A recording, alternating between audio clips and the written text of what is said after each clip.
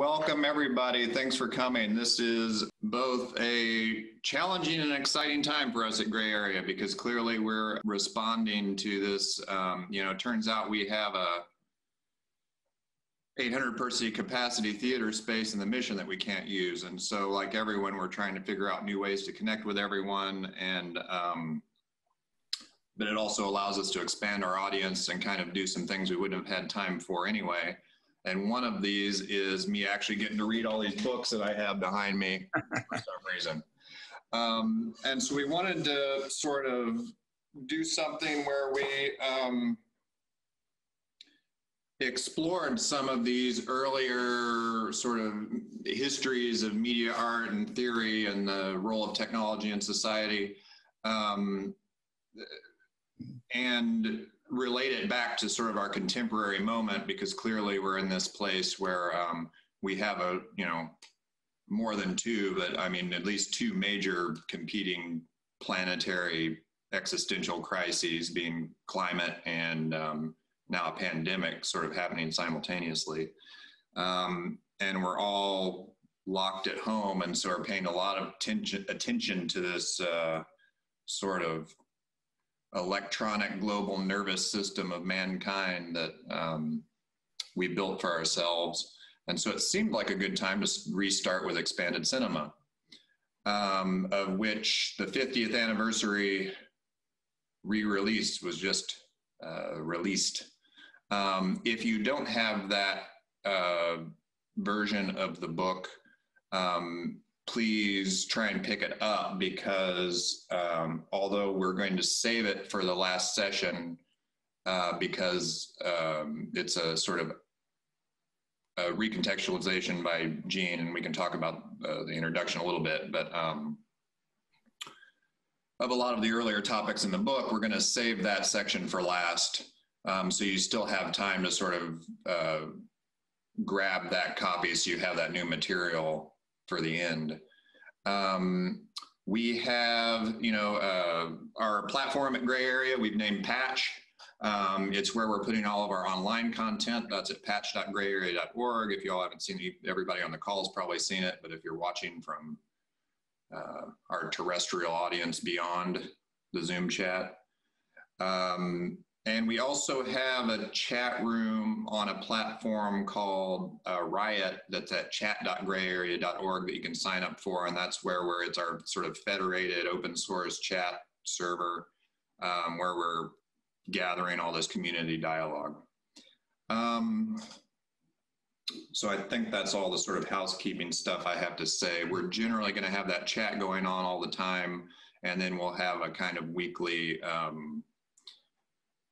discussion with Gene, and hopefully not always me. I'm setting up some more folks to, and a lot of people from more contemporary sort of expanded cinema professions, AR, XR, VR thinkers, to be in conversation with Gene and help to kind of recontextualize this historical material. So that all being said, the 50th anniversary edition of the book was just released. And if you all haven't seen the conversation with Gene and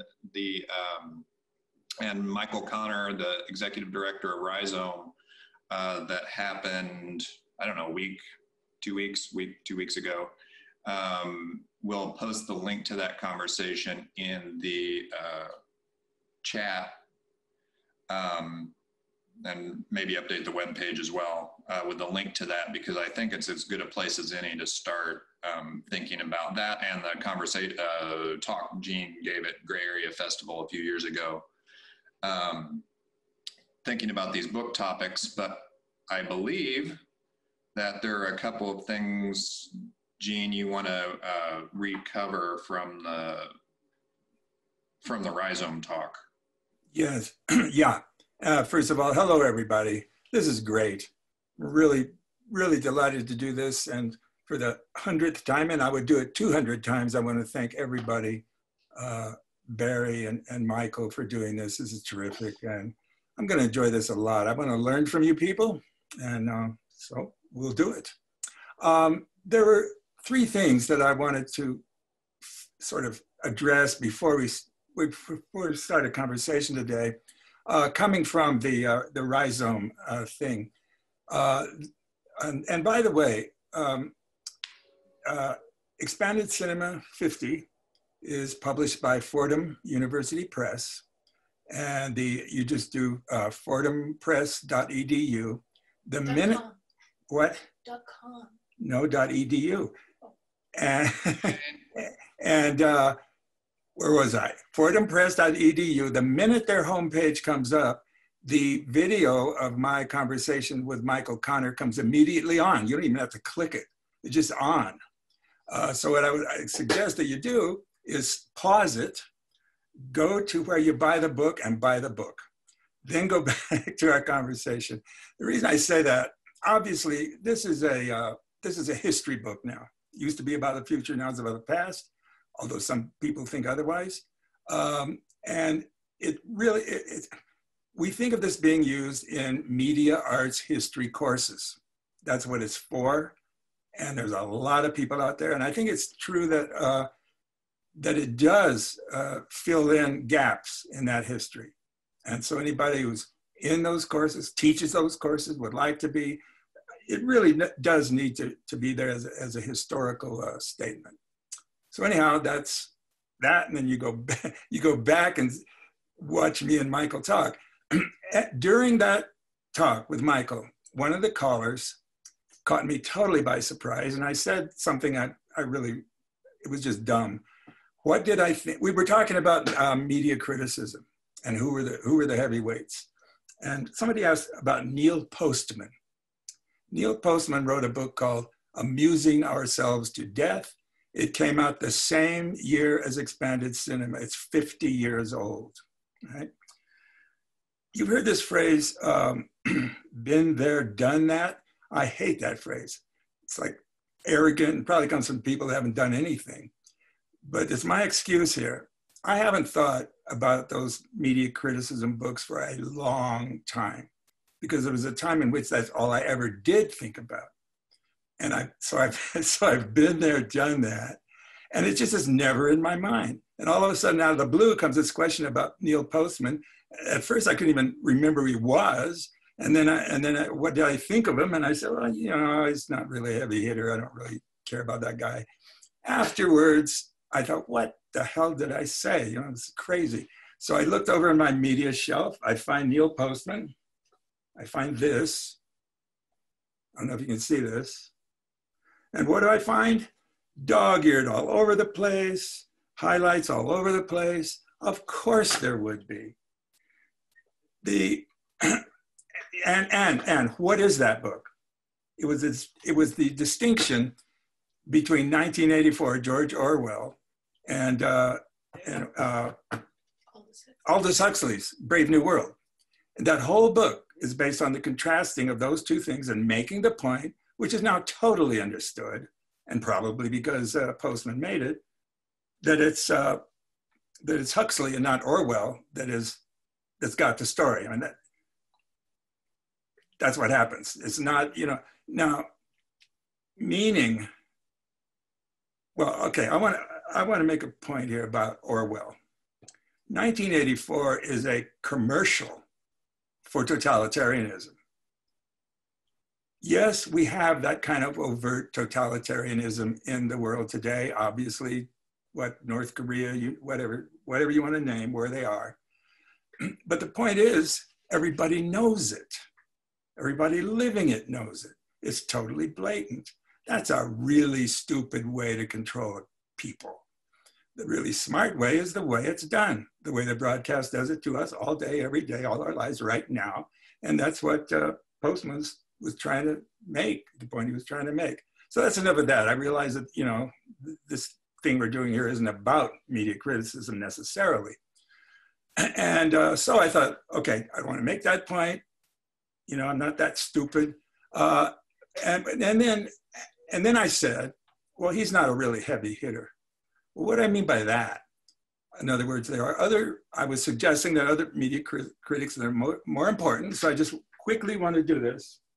I said on that thing, For me, this is the Bible. I can't see what I'm doing here, but Noam Chomsky's Manufacturing Consent. Manufacturing consent. How different is that from 1984, huh? Then, and that's Noam Chomsky. Then another one, another title here by Chomsky. Necessary illusions. Necessary. We live in illusion, and he's saying it's necessary. That's the thing to think about. Then I said, well, there are other guys. There's Michael Parenti, make-believe media, because they make us believe. Inventing reality, Michael Parenti. The social construction of reality, by the way, is like, you're not educated if you haven't read that. Land of Idols. Now, I'm saying that I got about 75 books on the shelf, and I'm just picking these. Another heavy hitter. We're talking about heavy hitters here. Robert McChesney, Rich Media, Poor Democracy. These are the key books you need to read to be educated about media. Another one is Douglas Kellner, Television and the Crisis of Democracy. We're talking about stuff here that's decades old, folks. Then there's this other guy, Herbert Schiller. You can't see this one very well. Mass Communication in American Empire, okay? And finally, what's this? Oh yeah, McChesney, I already showed you McChesney. Here's another one. The Global Media, the New Missionaries of Corporate Capitalism, Global. Okay, that's a tiny fraction of what I suggest you should read. But before all of them, read Peter Berger and Thomas Luckman, The Social Construction of Reality. That's the statement of a life in the world today. I mean, you just can't understand anything without reading them. Hey, okay, Jim, the other thing that... Pardon? I have a question about the book list real quick. Yeah.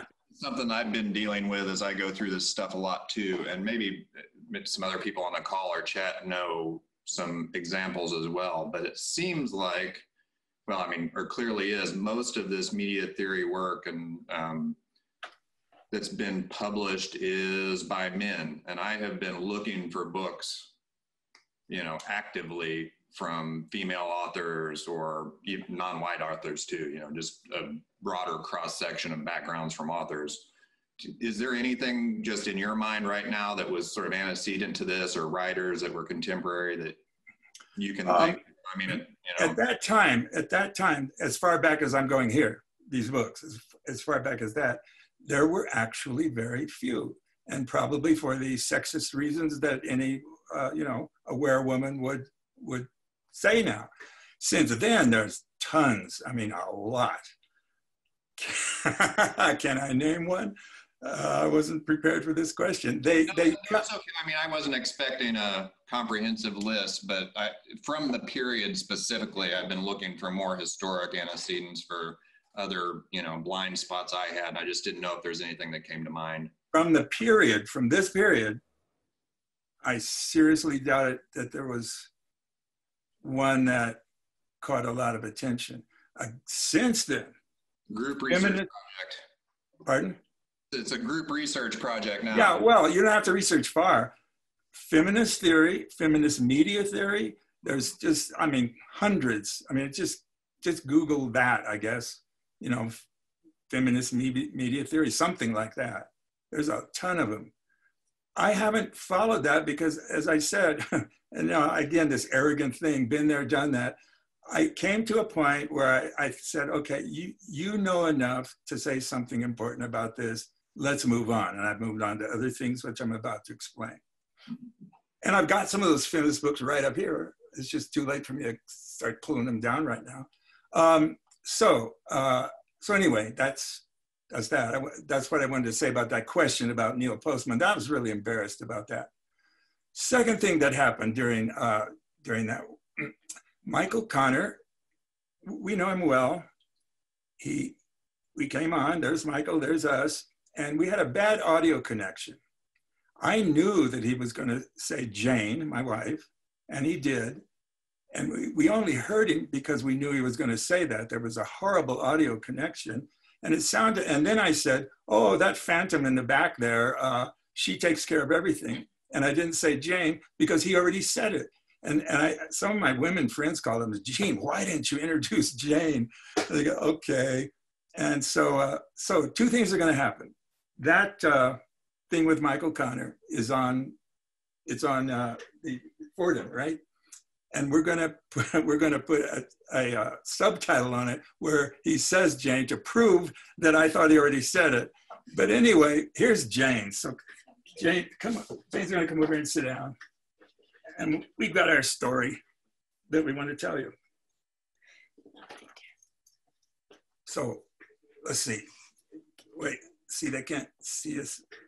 There we go. It's a little better. Okay. We see you. Yeah. Okay, so this is Jane. This is important. Our history here is important. I was teaching at California Institute of the Arts back when it started, 1970. At a certain point, Jane was there as an older graduate student. We started living together, and then we separated, but stayed in touch for many years, 26 years, in fact. Can you get more in there? Yeah. And it's a good thing that we separated. I was kind of a loose cannon at the time. And, poor innocent Jane didn't need to suffer through that. I was kind of semi-loose. I was kind of tethered, by a bungee cord to something. But we separated, 26 years, communicated the whole time. 26 years later, she comes out here to Albuquerque. I said, why don't you move to Santa Fe? Well, hey, why don't you move in with me? We did. We fell in love again. And Stena Vasulka, we got her a minister's license. And Stena married us with a GoPro in her hat, and is love ever after. Jane is so, and now the next thing that I want to explain is really important with regards to the Kit and Sherry book, the Kit Galloway and Sherry Rabinowitz and their work. I had, when I moved out here to Santa Fe from Los Angeles, been living with Kit and Sherry and interviewing them for years about their work to do a book. Interviewed them about their whole past. And at that time, they were starting this thing called Electronic Cafe International. It was an international, what they call acculturation laboratory to acculturate emerging media technology. And they had these labs, affiliates, they call them, all over the world, including Russia. Oh, wait a minute, there's something else. Remember about Brian, okay? Anyway, it was huge. So at the same time, I'm moving out here, starting a full-time job, teaching three 2-hour courses. No, yeah, three 3-hour courses a week, which I hadn't done. In Los Angeles, I was doing the adjunct exploitation, have videos, will travel and going around. Because, all I ever wanted to do was stay home and think. I didn't want to do what Bucky calls proving your right to live, and they call it work, wage slavery. And so the least I could be involved in any institutional stuff, the better it was. So I just put my videos in my bag and drove hundreds of miles around Los Angeles, greater Los Angeles area, doing that stuff. Well, that wasn't working out too well. And so Stena called up one day and said, hey, there's this new college out here in Santa Fe, and they would like to hire you. And I said, I'm coming. I didn't care what it was. Well, Kit and Cherry were calling like every day. Hey, we got this new affiliate in Russia. We got this new affiliate in Italy. Interview them, interview them. I'm capable of driving myself into the ground, Jane knows well, and that's what I did at that time. I collapsed. I thought it was a nervous breakdown. It was that serious. You go to hospital for that stuff. I just couldn't move. And so I went to the doctors and they said, you have nervous exhaustion. You've got to put down anything you can put down now that you can put down, stop it. And what I stopped was the Kit and Sherry book. I'm taking this opportunity to tell the world, whoever's listening, why this thing did not happen. Kit already knows this, and Michael. And it took me a long time to recover, but when I recovered, I still couldn't deal with that Kit and Sherry book. Well, I'm a creative person. I can't live without having some project going on. During that time, and this is important to explain what's going on now with me and Jane, I discovered the video diaries of the filmmaker George Kuchar. They are not what most people think of when you think of George Kuchar and his twin brother Mike, those Hollywood caricatures and B-movie characters, all that stuff. These are masterpieces. They're in fact, we're claiming that nothing, that he had done the impossible. He's invented a way to have subjectivity in continuity cinema. I won't go into that. This is not the time to do it, but I can assure you this is a major contribution to film theory, huge. This is a massive book. The man made 232 diaries. We are analyzing them almost frame by frame, 232 diaries. We've been working on it for 15 years. And we're approaching the end of it this year. So that's why the Kid and Cherry book never got finished, because this thing took over. I don't like to waste, I shouldn't say it that way. I only really get into things that I think I can make a major fundamental contribution to, or I'm not interested. I'm not interested in, reviewing videos and doing that stuff.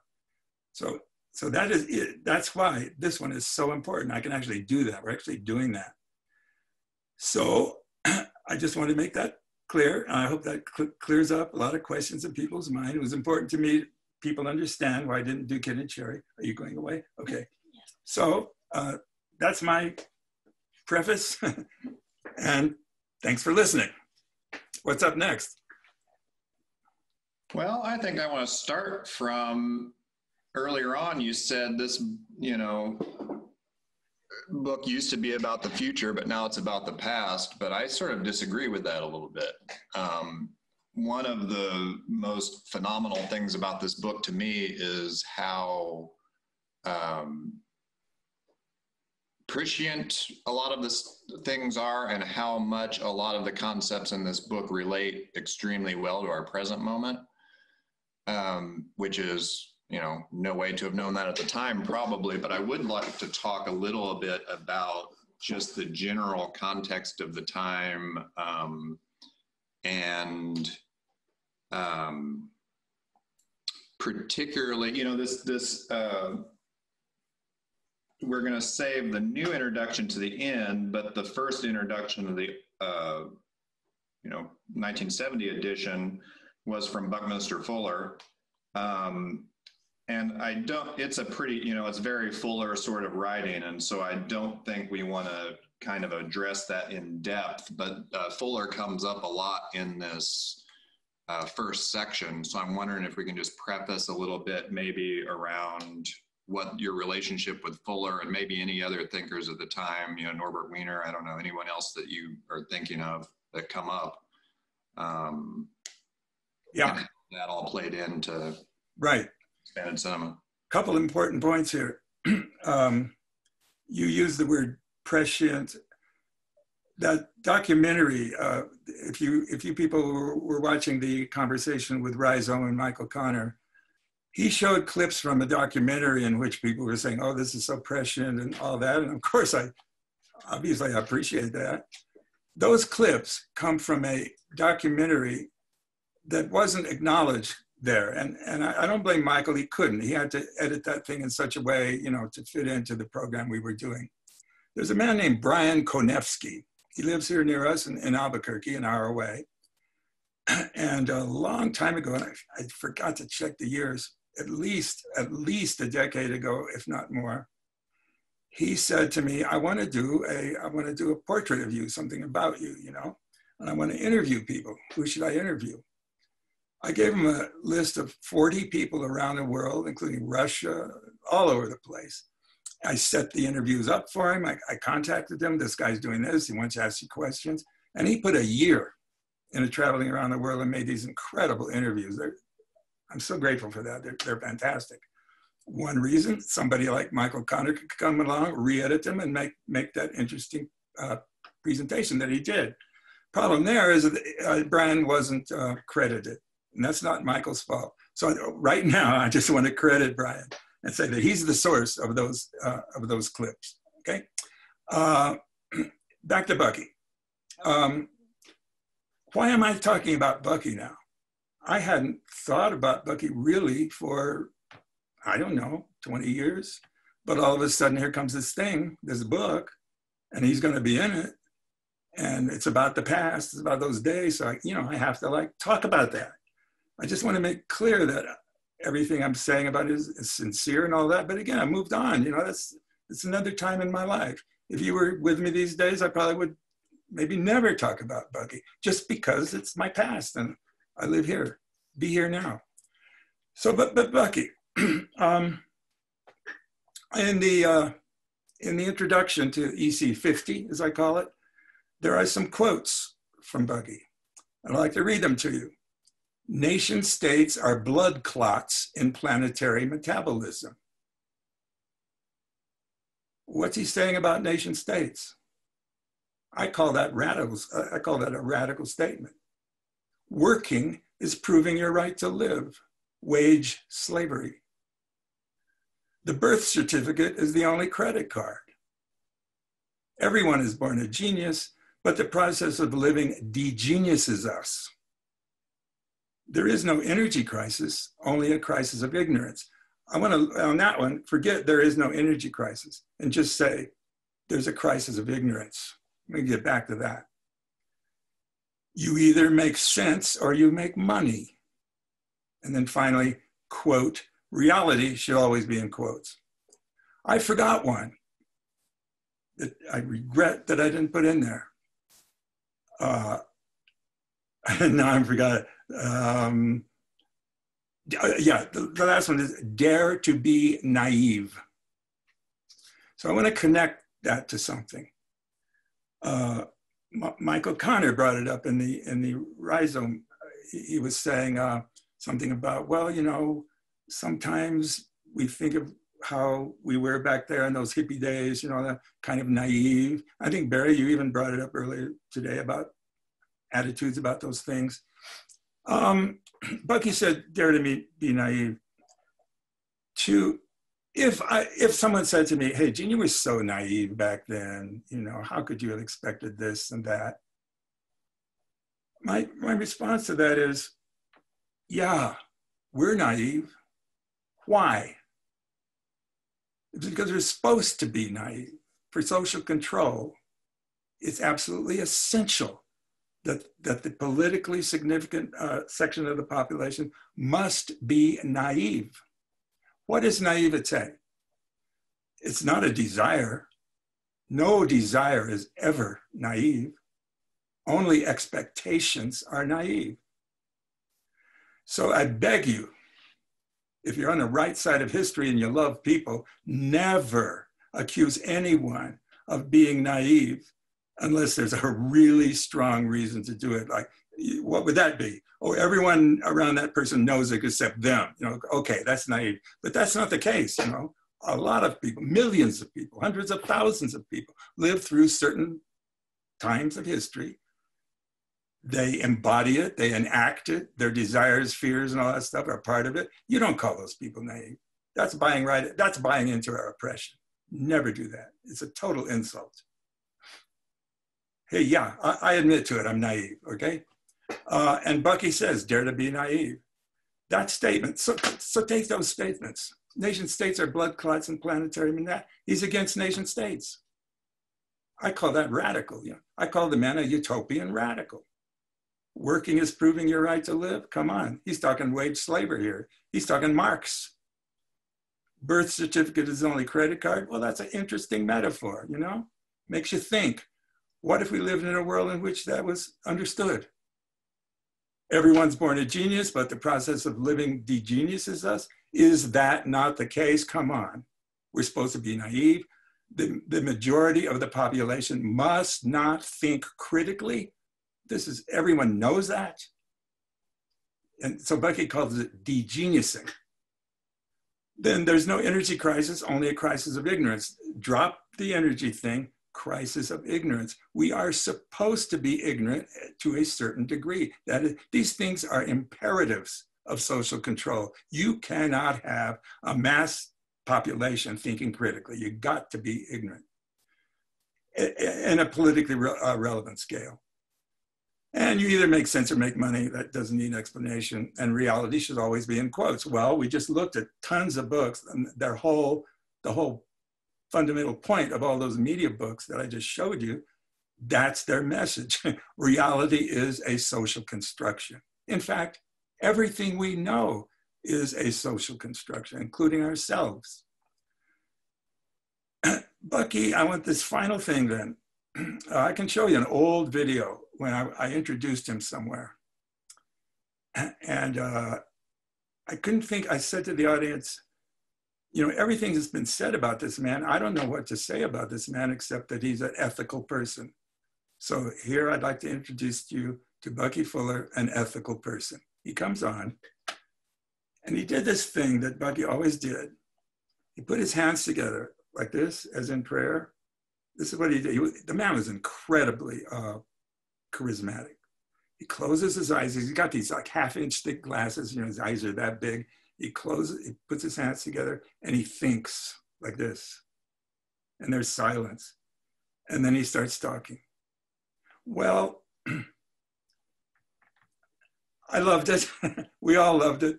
But think of how many gurus kind of behave that way, you know? And yes, that was part of Bucky's presentation. You know, that's who he was. There are criticisms about it, that, you know, that kind of thing, the way he was, his charisma. People who want to criticize him jump right on that stuff. So, you know, I admit it. Yes, so what? He gave us more than anybody I can think of at the time, you know, and I don't care what you call him or how he behaved. If anyone is interested, I have one final little story, a little personal story about that has stuck in my mind. They brought me out to Carbondale to talk to the World Game people, and then Bucky. It's where I grew up, by the way. Oh, really? Carbondale, yeah. Wow. Unrelatedly. Yeah, Carbondale. It does have storms, but where was I? Oh yeah. So that evening, one of those evenings, Bucky took me to his home with his wife Anne to have dinner. He lived in, where do you think he lived? In a geodesic dome, but it was really humble. You know, this little small thing. He really, but he wasn't into like owning stuff except for his yacht intuition. That's where he splurged. But let's get back to this dome. So there we are having dinner and we're talking intense, you know, and Anne, you know, when Bucky or anyone else, and especially Bucky and me get together, no one else can talk. It's just constant, da, da, da, da. So she said, goodbye, I'm going to sleep. A storm came, those Midwest electrical storms, of which George Kuchar documents incredibly in his diaries. But anyway, and so there are skylights in top of this dome. So you're boom, and the flashing of the lights. And here's Bucky in his real mode, you know, he's really pouring it on. And I'm sitting there listening to this stuff. Like, I thought I died and went to heaven. This was so dramatic, I couldn't believe it. And the lightning is going more, and he's telling about how to save the world and World Game and all this stuff. And I was there really naive. And then at 3 a.m. with hailstones falling all over the place and lightning striking everywhere, he gets in his car and drives me to my motel at 3 a.m. So just something that stuck in my mind. So shall we move on? Yeah, sure, let's move on.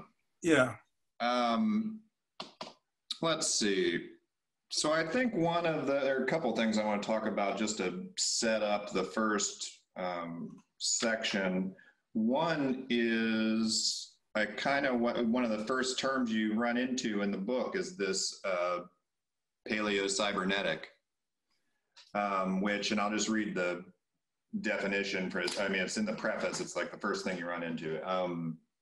Combining the primitive potential associated with the Paleolithic and the transcendental integrities of practical utopianism, in quotes, associated with the cybernetic. And I don't know, I just want to talk about how you feel about that term now, if it still holds up, if what it means recontextualized to today, if you would have coined something else now, I don't know. Right. Two responses. The widespread use, almost to the point of cliche, I guess it even is a cliche, of this term paleo. You know, you've got paleo cookbooks, paleo dog food, I don't know. That didn't exist back then. You know, it just simply did not exist. So forget this context. Second point, my introduction to EC50 says, the book was written by a 26-year-old former crime reporter with only a high school education. You could take that in two ways. That I'm bragging, how could such a person be so smart? Or the real thing, the real reason I said it is, folks, that's who I was, you know, don't expect too much from me. Obviously, if you have only a high school education from those kinds of high schools, the 1950s, you got nothing. So how could that guy do this? Well, of course, I tried to educate myself. Well, that's fine, you can do that, and many people do it, and I loved it. I'm still doing it every second of the day. But you need a guide. You can't just like randomly just grab a book here and there, which was what I was doing. I didn't have a guide, but I was really looking around. I intuited there was something to say. And I had no language, no background, no history, nothing. So that's why I started that book that way. And to cover my ass and say, sure, there's a lot of dumb stuff in there, and I wouldn't defend a lot of it because that's who I was. So paleo, I don't know where I got that paleo, but I wanted to say, hey, this is a book about things that are dawning on the world. They're coming, you know, this is nascent. This is a birth of something. This stuff is going to, you know, you're going to think this stuff is so cool and so future and so, you know, high tech and all this. And I wanted to say, yeah, that's where we are now. But, you know, that's what this now is about 5 seconds. And here comes the rest of history. And we are in the paleo stage. So that's you know, that's why I tried to make that point. And let me go to another, you can ask more, but I want to, there's something connected to that. I use the phrase noosphere, right? Noosphere. Teilhard de Chardin, I believe he's a Catholic philosopher in France. I'm not quite sure. He's a Jesuit, yeah. Jesuit, yeah. Well, I don't know. I stumbled across this thing, and it was this idea of the world mind, right? This collective world mind. Well, first of all, let's jump to right now. There is kind of such a thing now, but that needs to be highly qualified. But back in those days, it was clearly something that if you took seriously the emerging technologies, some kind of global mind connection, the phenomenon of man. Hey, you got it, cool. Teilhard de Chardin, great. Okay, I don't know how I found that, I did. And that again was kind of slightly ambient, you know, people were kind of wanting to think about that. And we all thought it was cool. Oh, wouldn't that be great, a one world mind? Well, look at today. The last thing I think the last thing we want is a one world mind. Think about it, how oppressive that would be. So talk about naive. But again, naive is a desire, the desire to be together, in this case, to come together somehow. And this was coming out of the time of counterculture, where you had this counterculture community who were really together. They were constructing a certain reality. And then you had everything else that I used to be before I dropped out. And so, yeah, the idea of a collective mind was really kind of appealing to us because in one sense, on a small scale, and very briefly, there was this kind of mind connection, if you will, I don't know what to call it. And it was kind of worldwide, you know, and it didn't last long. It could never have last long. We were naive to even imagine that it possibly could. And so that interest in the one world mind came out of that gestalt, you know, that situation, counterculture, dropout, all that stuff. And I didn't know anything. You know, I said, well, who's talking about world mind? So I find this guy, Chardin, and use him, noosphere. I didn't like that word. I think it's a goofy word, noosphere. Sounds like ice cream or something. I don't know. But so that's that. So those two concepts, paleo, whatever you want to call it, and noosphere, were the only things I knew how to, through language, reach toward what I knew was the zeitgeist, what we were desiring, you know. And so that's, you know, that's why they're there. And I'd be the first one to drop them at the drop of a hat if someone could, you know, give me something. What about the cybernetic half of it? Because one of the interesting things now, I think, is that a lot of the cybernetics in general have come back into vogue a little bit in a lot of younger people, kind of going back, and it's for some reason it's trending right now as a kind of topic to re-explore. And I don't know if you have any thoughts about that, or and I might have to unmute Bruce here too, because we also have the world expert on second order cybernetics on the Zoom call with us. And maybe, you know, I don't know how we can go into as long as we want right now, but yeah, I'd love to respond to this. Yeah, sure. Yeah, and well, hey, this is the moment for me to thank Bruce. In the introduction to EC50, I acknowledged that it was Bruce Clark, Bruno Clark, as everybody knows him. He got this idea. This came out of the blue. I didn't solicit this. I got a phone call from Fordham University Press. They would like to do expanded cinema. This guy, Bruce Clark, says we should do it, you know. It just blew me away. I hadn't even read the book for 20 years. And so I owe the existence of this thing to Bruce Clark. And the second thing, there came a time in my life where I was intellectually attracted to second order systems thinking and theory. It's really intellectually satisfying to me. And I just was obsessed with it. And in the introduction, there's a whole story about that of Heinz von Forster and Umberto Maturana and Francisco Varela and all that. And so getting now back on cyber, you know, cybernetics, I think it's when Norbert Wiener is communication and control in animals and machines or something like that, right? Well, it's very specific. I probably have it wrong, but communication and control in animals and machines, something like that. And it was nothing cosmic. You know, it was how do things operate and have purpose and move forward. Here we go. Can't read that. Yeah. Yeah, control and communication in the animal and machine. Okay, great. Well, that's pretty, hey, Bruce, how are you? I'm hearing heavy feedback here. And so where was I?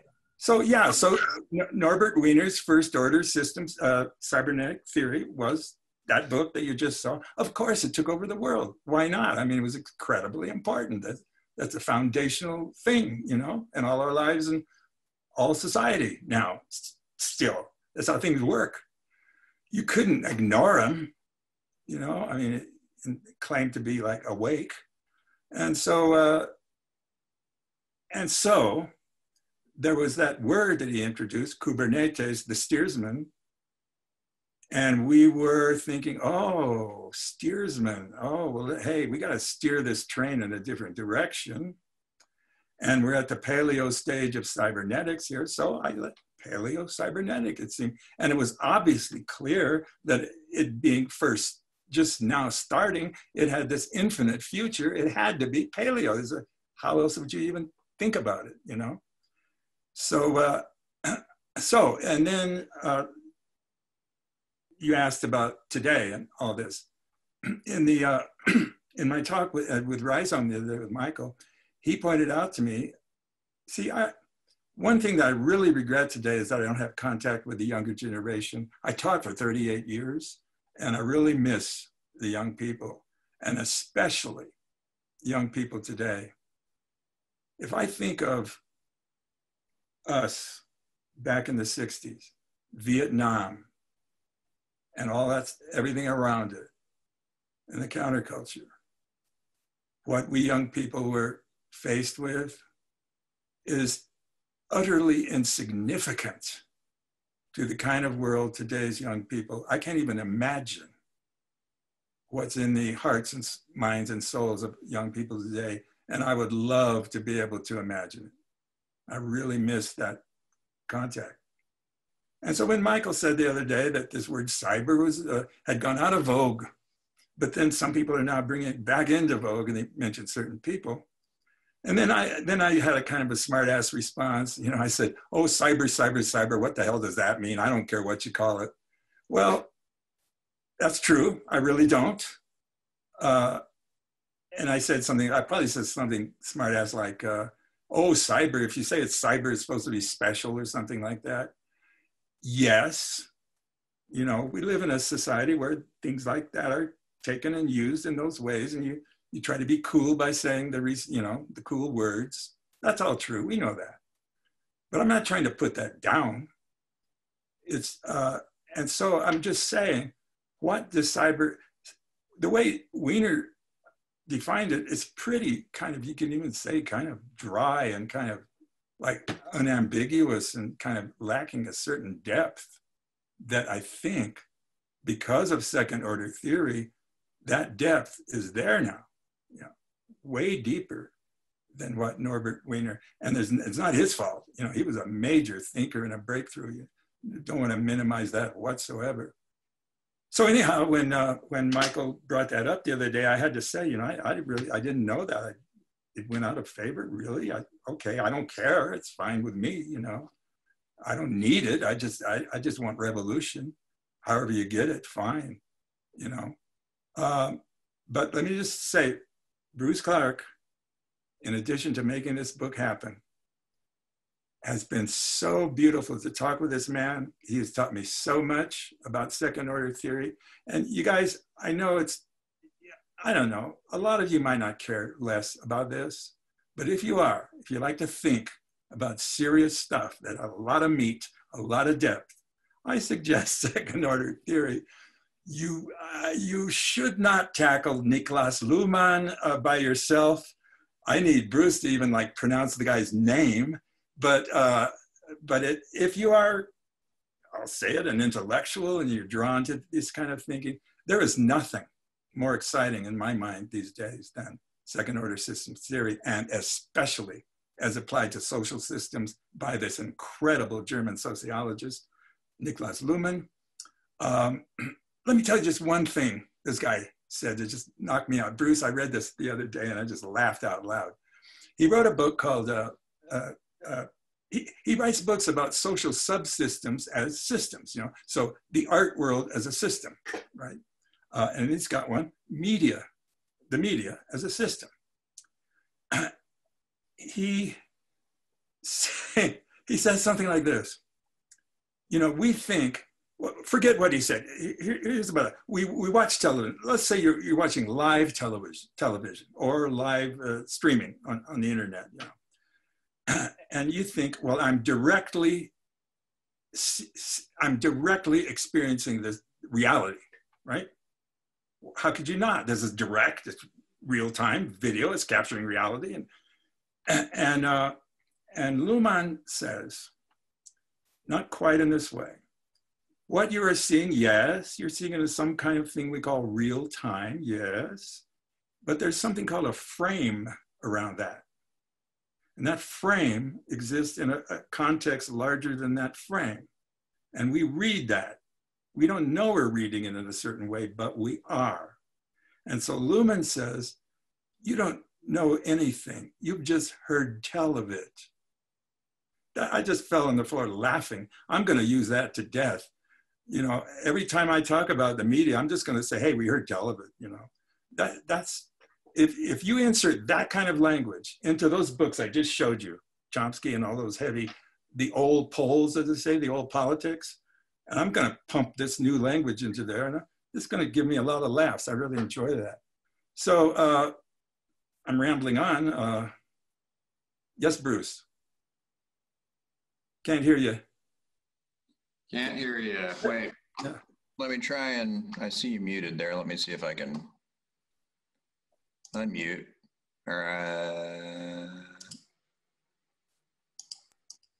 There we go.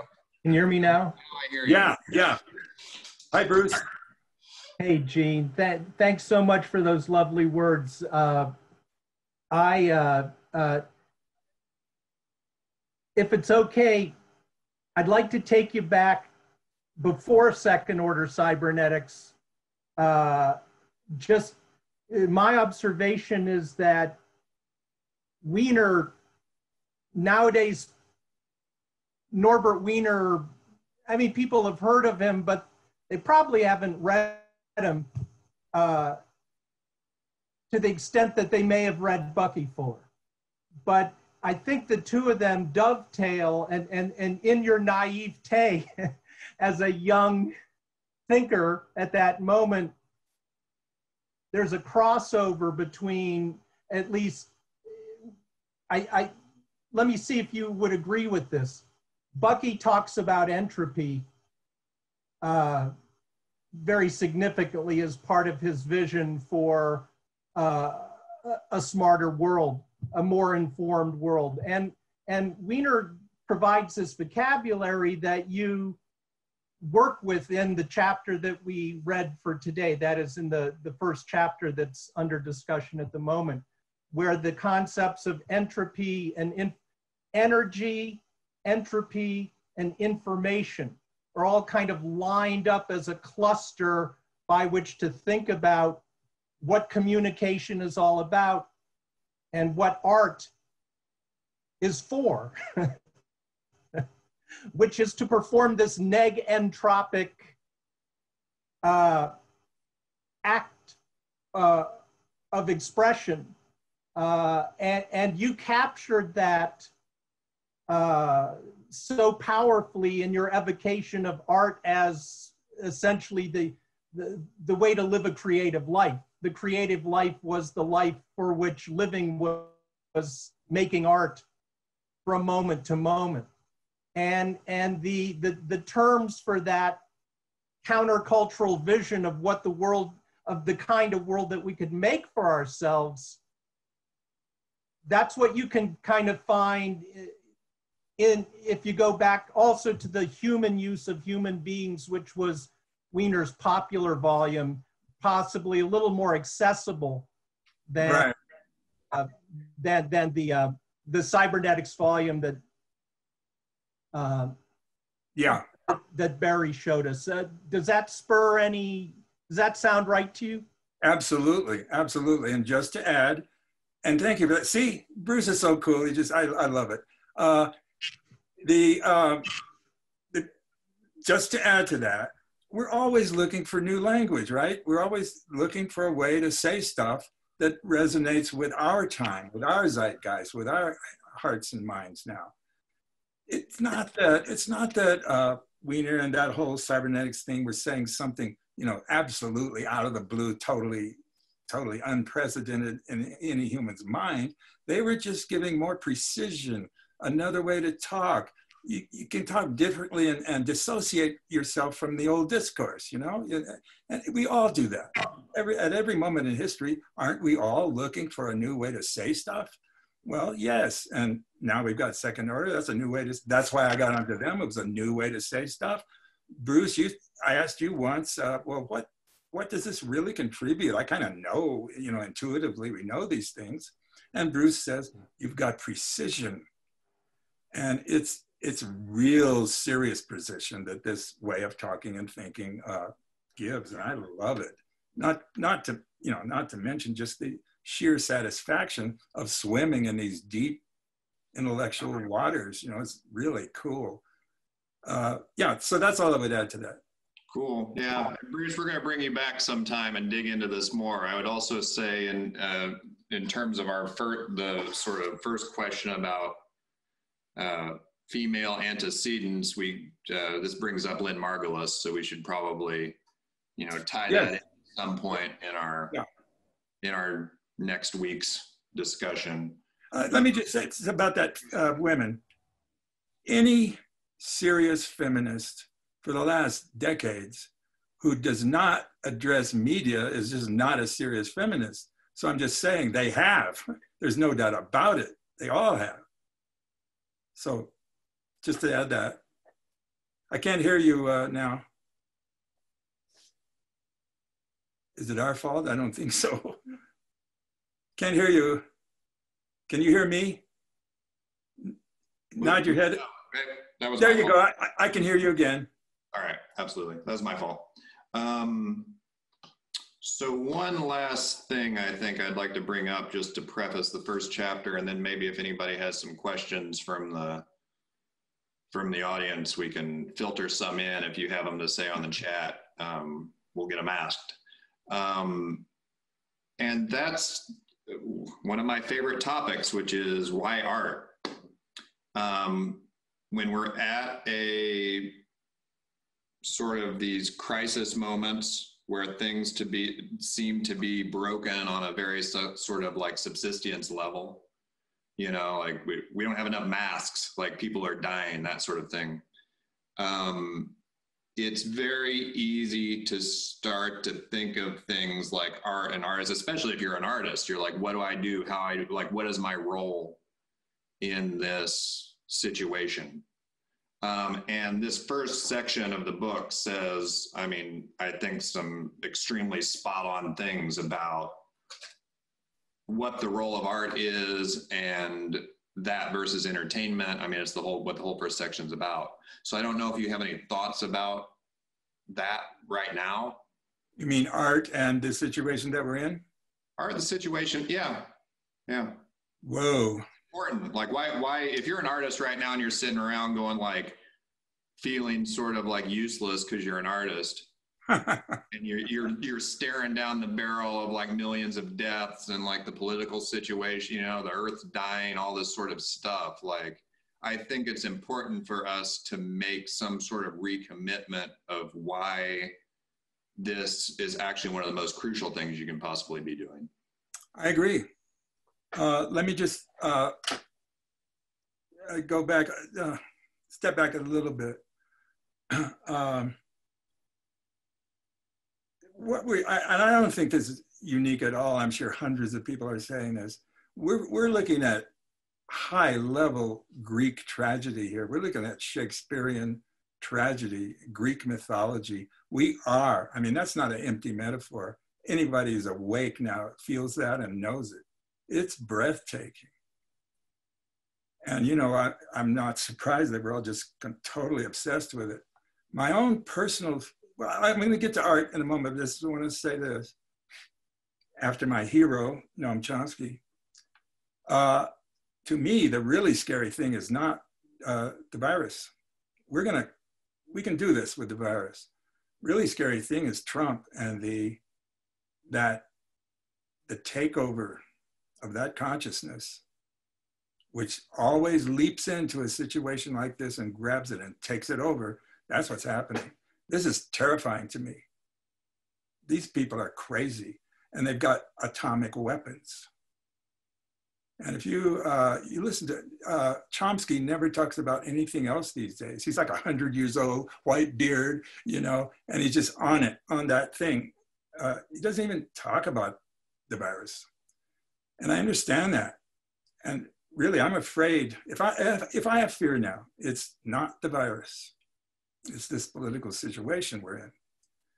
It's just incredible. I mean, you know, you watch your television, on one hand, here's, you know, corpses being rolled around. The next shot is Trump coming out of the White House. My God.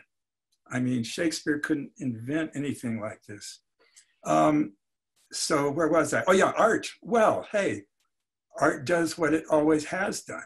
It enlarges our, I won't say vocabulary because it's visual, it's all kinds of things, but it reflects us back onto ourselves in the deepest possible way. Our spirit, our humanity, our fears and desires. They're just, I mean, if we didn't have art now, why live, you know? I mean, if there ever was a time in which we need artistic vision, the artistic heart, this is it. And I have no doubt that major, historically significant art is coming out of this thing. There's just simply, it's got to. I mean, there's no doubt about it. It's a situation like this that inspire great artists. And you're going to get great art out of this. What form is that great art going to be? I don't know. Is it going to be paintings? I don't know. Is it going to be something that happens on the internet? Probably all of the above. You know, these are big generalities, man. We're in a situation now where you can't, it's not possible to talk kind of granular. You know, it's just simply, it's too big. It's too huge. It overwhelms us. And I want to say something, right. Wait, I have to think if I want to say this. Art is going to address our fears and our desires. Now, what is the desire? We want to live. What is our fear? We might not. Anyone, you know, there are people, you know, especially men, you know, say, be macho. Hey, I'm fearless. The government, the oppressors say, you know, real men are fearless. You know, well, bullshit. If you're not afraid, you're not a warrior.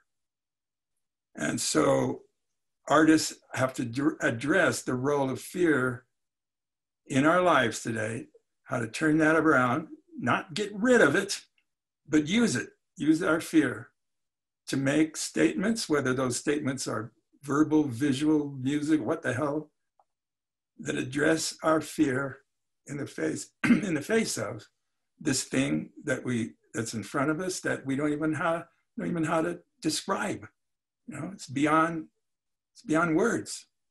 So this is a time when huge, great art is absolutely coming. I have no doubt about it. That would kill me if it didn't, you know? And no doubt it's coming from the new media. I have no doubt. I think maybe the greatest thing, art, is very possible that it would come from the kind of media world that Barry and Michael and all those people are championing for the new world that's emerging. It's thrilling. This is thrilling. Yeah, and on this, I mean, there are a couple of just things from the book, and this is just from the preface of the book on this particular topic, and I'm just going to read some very short things. One of them is, you know, when we say expanded cinema, we really mean expanded consciousness. Like, how do you expand the sense of consciousness? It's not just cinema. It doesn't just mean a sort of film thing in this context. The process of becoming, man's ongoing historical drive to manifest his consciousness outside his mind in front of his eyes, you know, I think is one of the important concepts here, how art helps us work through these things. The socioeconomic system that substitutes the profit motive for use value separates man from himself and art from life, which I think is extremely critical to recognize in the situation we're in, where it's like, everybody's back in their own homes, and what do? We start working from home. You know, everybody's kind of working more than ever, and this, how capitalism plays into where we're at in the current moment, and like, what are we doing?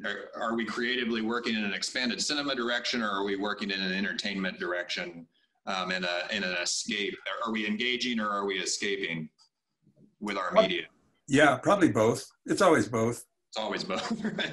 Right? Question is, which one comes out on top? I had a thought here. I had a kind of a thought. Oh yeah, I just want to point this out. The term avant-garde, if you go back whenever, the 20s or whatever, when avant-garde came into the language, probably 19th century for sure.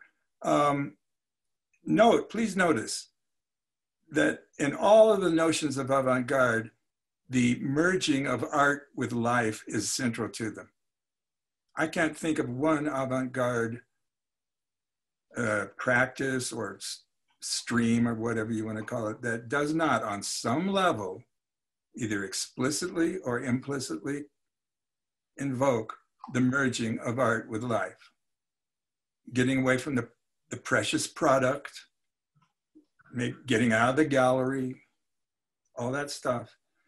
And so, you know, if there ever was a time for which you're going to see great, great avant-garde. These days, art is irrelevant. It is, if it is not merged with life now on a major scale. I think that's what you're just saying, Barry. Yeah. And maybe the last one here, if there are any questions, either shoot them in on the chat or anything, and we can ask them now. But and remember, this was written in 1970. Is that from the end of just the first section after the preface, the audience and myth of entertainment is the human condition as this millennium draws to a close is one of decreasing intervals between increasing emergencies until nothing but emergency exists. Man, I can't think of anything more, you were talking about Vietnam earlier, but if you look at some of the people, some of the generations that have grew up now, just in their lifetime, they've had 9/11, 2 stock market crashes, a global pandemic, like the state of emergency now just seems to be unbelievable. And that trend you could identify even, at that time is pretty incredible. Actually, when I reread, I hadn't read that book in 20 years. And when I did, I found that one, oh my God. but that's why I so much wish that I could be close to the young people today. Well, you are. They're all here. Great. Well, what I mean is like when I was teaching and we could just have these long talks in class, but because no young generation, I don't know, has ever entered a world like this. And it's just, I just would love to know what these young people are feeling and thinking and what they're going to do about it. And so in my work these days, I'm trying to propose the only thing I know, coming from who I am and my background, this thing called secession from the broadcast, leave the culture without leaving the country. We are the broadcast. We carry the culture. The poison is in us. Leave yourself. Build technologies of the self that enable you to do that, to change your mind, right? And the government, the dominators are terrified that we're going to change our minds. When you understand that phrase, change your mind in the deepest possible way. That's talking about media, new media. It's all about mind control. It is, at that level of countries and social organizations, that's what it's about. So anyway, it's totally breathtaking, and it may very well take our breath away. All right, well, I think that should about do it for the first session. We're not doing too bad, I guess. There's a lot more discussion to come, so we can kind of dig into all of these things more. I love it. I don't know who we're going to have for the discussion at the end of next week, but hopefully it won't be me. And the discussion will keep going on the chat server in the interim. I didn't see any questions fed to me, and I don't know if that's a limitation of our logistics and procedure now, or if nobody has them. If anybody has a question, they can like wave or something, and I'll try and look for it. But oh, we got one. All right, now let me see if I can. Gustavo has a question. I think I've unmuted you. You're unmuted now, Gustavo. Oh, thank you very much. Thank you, Gene, and thank you, Gray Area, for the wonderful program. I really, really enjoyed it. One question I have. My advisor in my dissertation is here also, so he might chime in, Professor Marcos Novak from the MAT department. But how does the role of now with social distancing and virtual reality, how does this new barrier to communication and embodiment, how do you see that playing out now with the role of government and I would say corporations controlling the mechanisms of communication? what should artists do now with these new tools to I guess, to come together? I don't actually understand the question, Gustavo, because this causes a cognitive dissonance in me. I mean, we are more connected than ever in the history of the world. Just because you got to stand 6 feet at the supermarket, so what? I could care less. You know, they deliver to our house anyway. And I do understand that there are many people who don't have that luxury, and that's serious. But to me, those are just two entirely different universes. I mean, we are so connected now that. One of the interesting things to me about this coronavirus situation, though, was that time is still distance, I guess. You know, even in this most connected place we've ever been in the world, and, you know, we could see in December in Wuhan what was happening. I mean, there was no question. If you talk to anybody, we're connected. The information should be free and flowing as fast as it's ever flowed before. But there was still this time delay of months as this thing, you know, swept the globe. And even when you look at, like, you know, Fuller, anticipatory design science, like this, we failed to be anticipatory, or at least, I mean, maybe you can chalk it up to a failure, like a inept leadership, potentially. That's one answer. But maybe that's it. But, you know, we just don't seem to be able to get ahead of the curve on this stuff. Yeah, it's like, why? Okay, we're connected, we're all on the Zoom, fine, the information's flowing, but like, it doesn't seem to have led to the kind of effects that we want, where we can, like, have anticipatory design science. Yeah, well, it's too late. And I must object. I do not use the word we today. I'm going to put Trump in quotes. It's not only him personally, it's everything that he represents. It's that kind of politics and world system. If it weren't for that, we, the people, would have done this thing long ago. There cannot be doubt in any of our minds. You know it, right? We would have done this. We, right? Not those people. In my mind, they are the very embodiment of evil, and I'm afraid of them. Look what they've done. The man has murdered thousands of people and says it's really cool, you know.